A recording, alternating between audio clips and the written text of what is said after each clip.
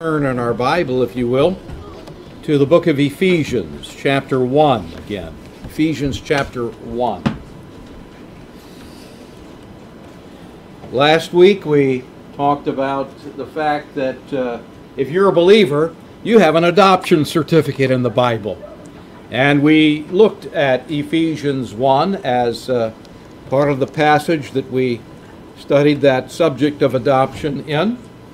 Remember the 5th verse of chapter 1, where it talks about God having predestinated us unto the adoption of children by Jesus Christ to himself, according to the pleasure of his good will.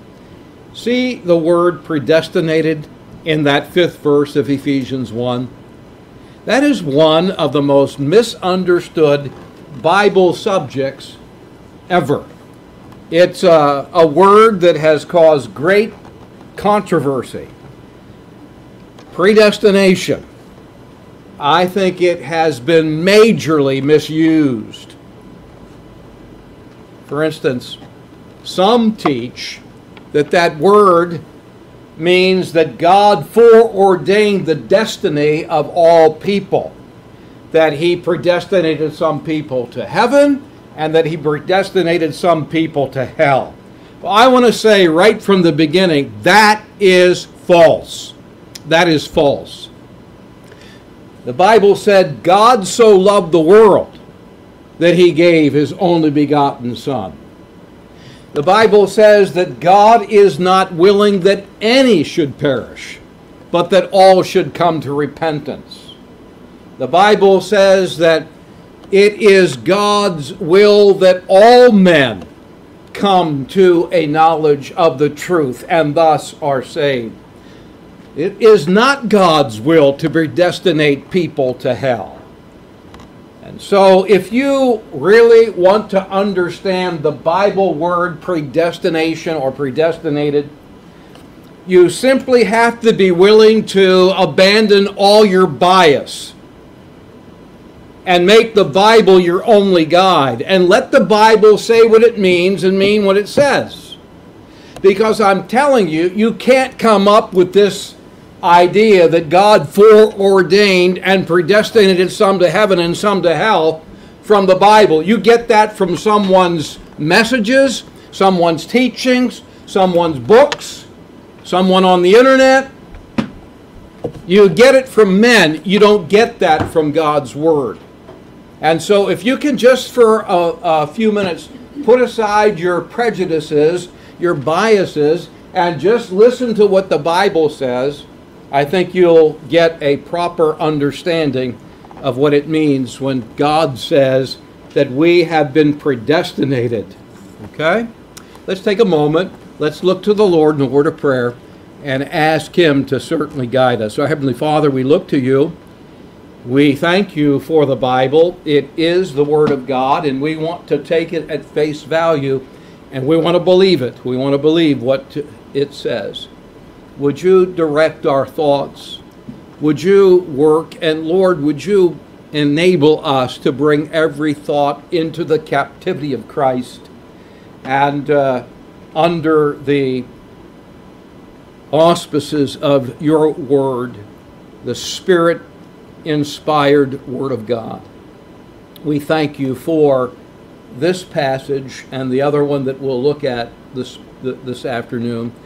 Use it mightily. Open our eyes that we might see. We pray that you would remove the bias that perhaps has blinded us to the simple truth of this matter of being predestined. We just ask this in Jesus' name. Amen. Let's look at a definition here in Ephesians chapter 1 and verse 5. In fact, the word predestined, predestination we call it, it appears 6 times in the entire New Testament. 2 of the times it either refers to Jesus or to the gospel. Here, 4 times it refers to believers. 2 times here, and a couple of times in Romans 8 where we will go to after Ephesians 1. And so I wanted you to know that again, the book of Ephesians is addressed to believers. In fact, they are called saints in verse 1 of chapter 1. So that's who this matter of being predestined by God is addressed to. It is not that being predestinated makes you a child of God. Being predestined refers to people that already are the sons or the children of God. In fact, you are predestined in this passage and in the one that we'll look at in Romans 8. You are predestined to become something that hasn't happened yet. Notice it in that 5th verse. He says, having predestinated us unto the adoption of sons. Now, right off, notice the connection with what we talked about last week. We talked about adoption, the adoption of sons, the adoption of children. And remember the definition of that? Remember how we defined adoption?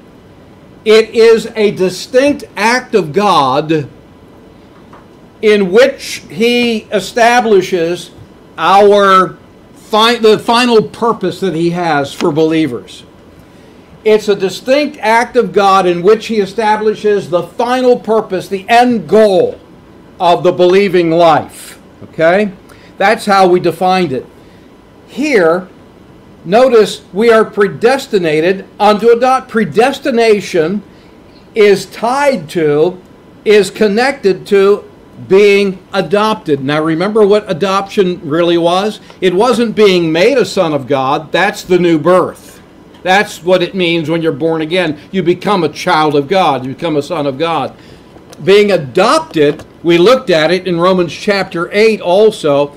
It is not being made a son of God. It's being placed as a son in the future. And you remember, it is the redemption of the body. Remember that? And so, predestination in Ephesians 1 and verse 5 is connected to adoption. That distinct act of God in which He establishes the final purpose for the believer, and that is that we will have a body that is redeemed. And predestination, according to Ephesians 1:5, look at it, is also an act of God, something He sovereignly does. It's an act of God by which He makes that final purpose for the believer, adoption, absolutely certain. Absolutely certain. We are predestinated unto the adoption of sons. That's what predestination is. It absolutely guarantees and certifies that our bodies will one day be redeemed as believers. The predestined people here are not unbelievers, they are believers. And it refers to God's final purpose for them, and that is the redemption of the body or the adoption. Now, let's think about the word itself, what it connotes, its meaning. The meaning of predestination, it's actually a compound word in the original language. It is proorzo, and it means it's made up of the word pro, which means before, and the word orizo, which means to mark out a boundary. In fact, we get our word horizon from the word orizo, from that Greek word. And so to mark out before the boundary, or to mark out before the horizon, when you're on a boat and you're looking out as far as you can ahead of you, you're looking at the horizon, you're looking at the farthest distance. Predestined to mark out ahead of time the farthest distance, which is, of course, God's final purpose for the believer, which is adoption, or the redemption of the body, as it's referred to in Romans chapter 8, and I think it's verse 23. The English word predestined that is here before us is also a compound word. It is the word pre, which means before, And the word destined or destiny, which is, again, the farthest extent or the farthest end. And so believers are predestined to be son-placed. Believers are predestined to be adopted. We have not yet experienced the adoption of sons. That's an aspect of our salvation yet to come. That's when our body is redeemed. And that will take place, as you may remember, at the rapture. In fact, the Bible tells us in 1 Corinthians chapter 15 that in a moment, in a twinkling of an eye, at the last trump, we shall all be changed. And this vile body will put on incorruption. That's adoption. That's the fulfillment of this adoption. And that is what we are told here in Ephesians 1:5. Believers are predestined to be adopted. The word means son placed. Placed in the Son, Jesus. And so this is the meaning of it. Now look at the intention of it, because it's talking about the consummation. Before we turn to Romans, go down to verse 11 of Ephesians 1. Because here's the second use of the word in this chapter. He says, in whom, that's Christ, also we have obtained an inheritance, being predestinated according to the purpose of him who worketh all things after the counsel of his will. Here what he is saying is the consummation of our salvation. The context here is that the believer's final destiny is already established along with our inheritance. That is, God's future plan. God has predestinated for the believer their future redemption of the body. It's all wrapped up along with the inheritance. Now, let's jump over for the rest of our time here this afternoon to Romans chapter 8. Having talked about the definition of being predestined or predestination, let's look at the intention of it more closely. In Romans chapter 8, we have that very famous verse that we as believers often quote when we face different circumstances. And that's verse 28. And we know, that is believers, we know that all things work together for good to them that love God. Okay, we're talking about believers, people that love God. People that are the people of God, they love God. To them who are the called according to his purpose. Verse 29. For whom he did foreknow, he also did predestinate. To what? To be conformed to the image of his Son, that he, Messiah, Jesus, might be the firstborn among many brethren. Moreover, here's the fourth time that the word predestined or predestinate or predestined occurs in the New Testament as applying to believers. Moreover, whom he did predestinate, verse 30, them he also called. Whom he called, them he also justified. Whom he justified, them he also glorified. Now, jump back to verse 28 just for a moment as we begin. Note the fact that everything in the believing life, them that love God, everything in the believer's life works together for a purpose. It works together for a purpose. Well, what is that purpose? We are the participants in God's purpose. And he gives us that in verse 29. For whom he did foreknow, he also did predestinate to be conformed to the image of his Son. Notice this. Who are the participants? Those whom he foreknew. Those who he knew would accept Jesus and become a child of God. Those are believers. Those are the ones that love God, according to verse 28, the called. Right? So the participants in God's purpose, in God predestinating, are believers, not unbelievers. They're believers. And then note the parallel between the second half of verse 29 of Romans 8 and the passage there in in Ephesians 1:5 that we already looked at. Whom he foreknew, he also did predestinate to be conformed to the image of his Son. Remember Ephesians 1:5, we are believers predestinated unto the adoption of sons. Here, predestinated believers to what? Be conformed to the image of his Son. Both of these things are talking about the same thing. Ephesians 1:5, Romans 8:29, this part of being conformed to his image, speaking about the same thing happening at the same time, something yet future that hasn't happened to us. It is when God's children receive a glorified body and they become like Jesus.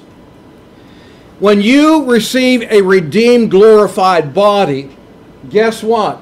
That will impact your soul as well. And you will receive a glorified body that will include a glorified soul also. And you will be completely and totally, as a believer, conformed to the image of Jesus, of his dear Son, of the Son that's talked about there in that verse. And so it's a glorified body. We're predestinated to have a glorified body that, of course, will include a glorified soul. We've been conformed to the image of the Son.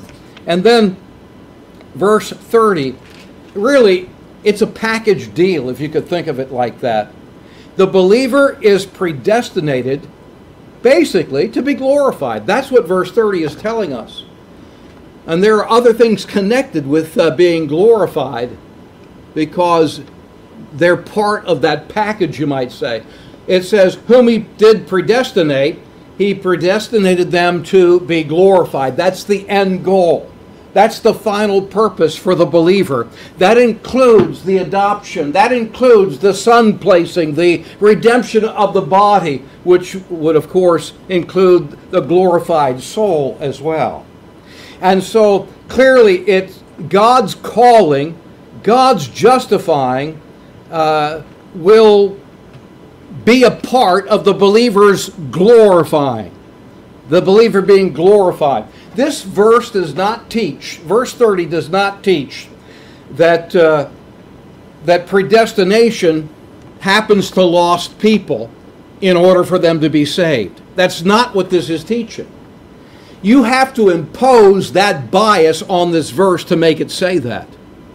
This verse does not say that God predestinates lost people to be saved. It's rather saying that God predestinates saved people to be glorified. That's simply what it's saying in this 30th verse. That God glorifies those whom he saves.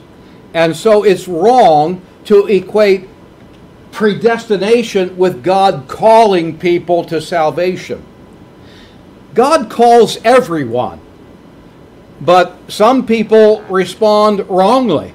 Some people don't respond at all. Some people resist the call of God. God called all of Israel, but not all of Israel believed. Not all of Israel received the Messiah. In fact, the majority didn't. And he blamed them for that. He said, I've called you, but you would not come to me that you might have life. And so predestination is not the calling of lost people to salvation. Get that out of your head. Someone taught you that. The Bible didn't teach you that. The Bible teaches that predestination is God calling saved people to be glorified.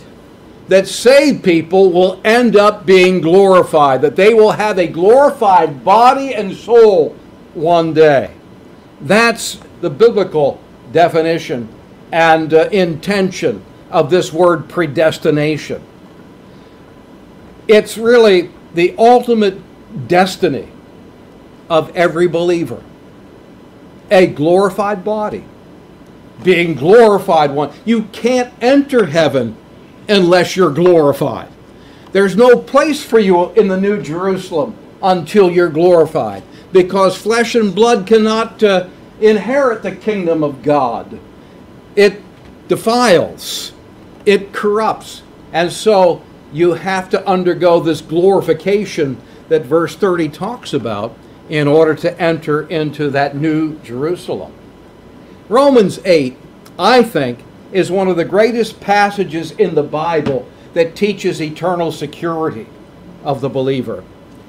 And predestination, I think, is one of the strongest arguments for the believer's eternal security.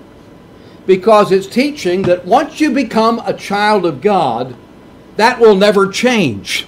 And you are, if you are a child of God, you are guaranteed that you will be glorified one day. And as a result, you'll enter into heaven, the New Jerusalem. Harry Ironside was a great Bible teacher of days gone by. And he stated that salvation was like Noah inviting a pagan in his day to take his place in the ark and trust in God's word, come into the ark and be safe.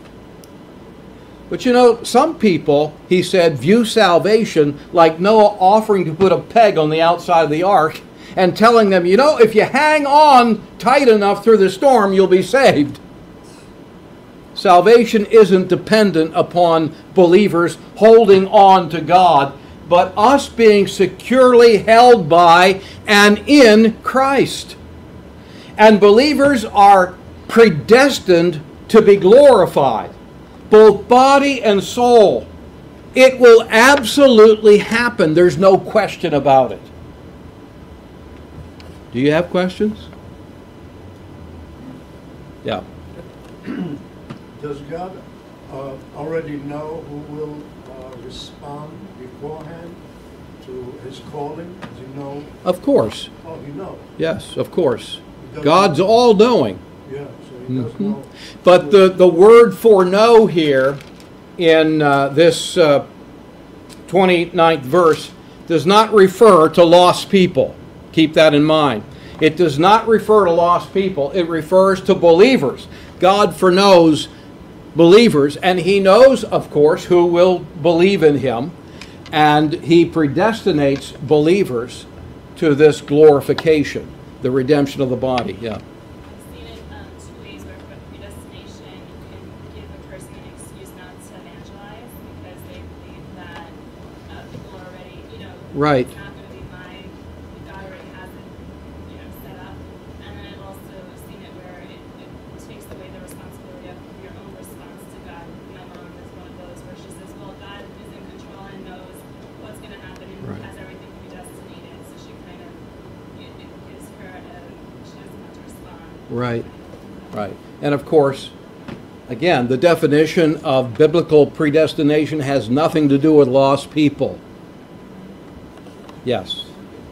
First time it makes a lot of sense. It's like Columbus wanted to go to the Spice Islands. He was not predestined. He ended up here. And that's how it is when you're looking at the horizon.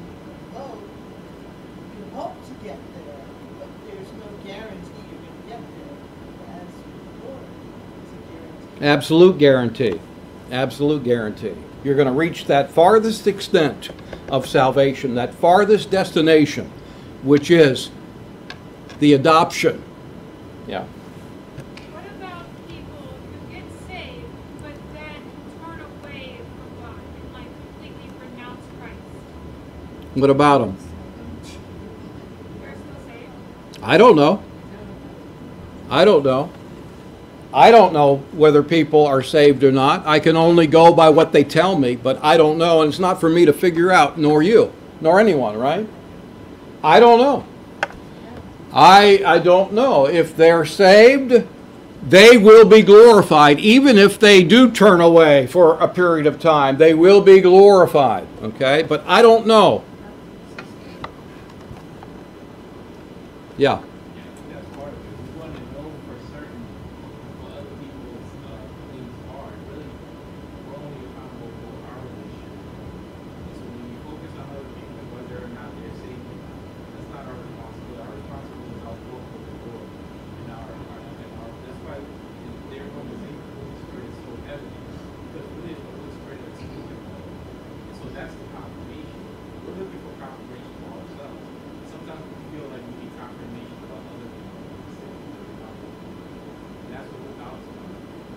Yeah, but that's not to say that we're unconcerned with people that aren't living for the Lord. We are. We pray for them. But ultimately, we don't know. Pastor Dan, you have anything to add to that? Okay. Anyone else? Yeah. So isn't that the excuse people use, unbelievers, an excuse? They could say, well, I haven't been predestinated, so I might as well just... Could be. That's exactly what Mary just said. Yeah, could be used as an excuse. It isn't. It isn't. But people use that as an excuse sometimes. Yeah. The truth sets us free if we have free will. Yeah. So that to me is... I mean, there's a lot of arguments we could use, but the predestination argument doesn't even apply to lost people. So that's it. End of argument as far as I'm concerned. Any other questions? See, these Bible truths, if we will just put aside the bias that has been built up in our thinking by listening to preachers and teachers and reading books and theology, and just looking at the Scripture and letting the Scripture speak, letting it say what it says and mean what it means, the light goes on. We, human beings, complicate things. We muddle things. We mix it up. We make it much more difficult, I think, at times than what God intended it to be. Yeah. I've heard some good sermons, and then later on, you have that person believes that the wrong idea of predestination. But yet that person, I'm sure, is a believer. Well, I can't say that, but that person seems like a believer because they were teaching something that we've already learned that was reinforcing what I believe is true. Then when I found out that they believed in that, Yeah, there's a difference between following steps of human logic versus letting the Bible speak. Big difference.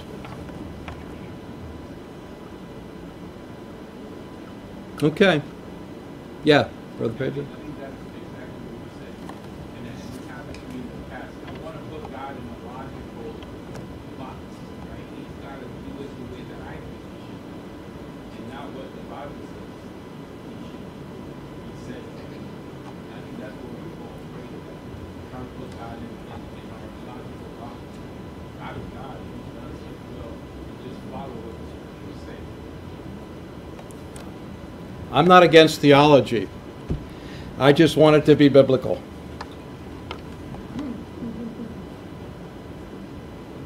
Okay? Yeah, Brother Dave. Is that why Paul wrote that he ran the race destination? Paul, when he wrote about that, he fought good fight and ran the race. So is that how a person should do so they could be predestined someday that they ran the race following Christ until the end? That's assuming predestination or whatever that comes, I'm going to be saved. So I don't have to live perfect life. Do whatever I want. I don't follow you. I'm not. Someone help me out here? Yeah. well, I heard somebody say their friend believed in this predestination where if they did something wrong, that it wouldn't affect them, but yet you also believe they can't sin. Oh, are you talking? You're talking about eternal security? That I'm talking to you. Yes. I'm sorry, David. Yeah. Are you talking about eternal security? Yeah.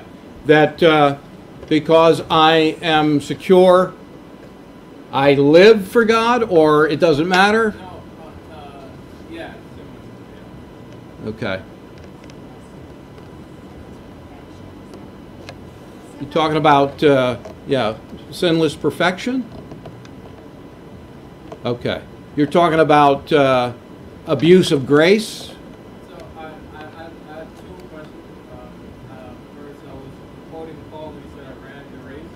I was asking, so should a Christian, in order to be predestined or son-made, that he has to complete the race as in follow Christ as best as the Holy Spirit allows him to? And that should be his goal, or since a person believes to be predestined, that it doesn't matter the way he lives, if he believes in Christ or doesn't really matter. I can do whatever I want because That doesn't sound like a Christian viewpoint to me. That doesn't sound like a Christian at all, you know.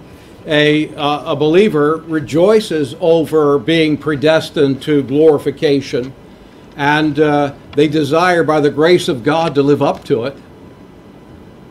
I don't know if that answers your question. Did I understand it correctly? No. One person God is meant to admit believes in predestination, that he can't really know if he's saved. He won't find out until they die. Well, again, if you follow the logical steps, if you misunderstand predestination to be a predestination, whether to salvation or not, then of course you can't know, because it then depends upon you living it out to match your calling or whatever. It becomes confusing, but I don't want to even go there because that's not what predestination means. It has nothing to do with being called to salvation or not. That's where the waters get muddied. So, let me review. We are predestined to what? Maybe back up. Who is predestined? Believers. And believers are predestined to what? Adoption. To the adoption of sons, which is the redemption of the body, a glorified body, which of course means that if you have a glorified body, obviously the soul that lives in the body must be glorified too, will be conformed to the image of his Son, right? So the two things match. The two passages match. Predestined only applies to people that are already believers, and it is the glorification of the believer, which is the final stage or the end purpose or result of our salvation. Again, I remind you that salvation, for our understanding, is like in three tenses. In the past, I was saved. When I was born again, I was saved, and my spirit was regenerated. In the present, I am in the process of being saved, in that God is saving my soul. He is doing a work in me, conforming me day by day into the image. In the future, when Jesus comes for his church, I will be saved, which involves the glorification of my body, which of course will have my soul in it, so my soul will be totally glorified at that point too. That make sense? We are predestined to that future tense as believers.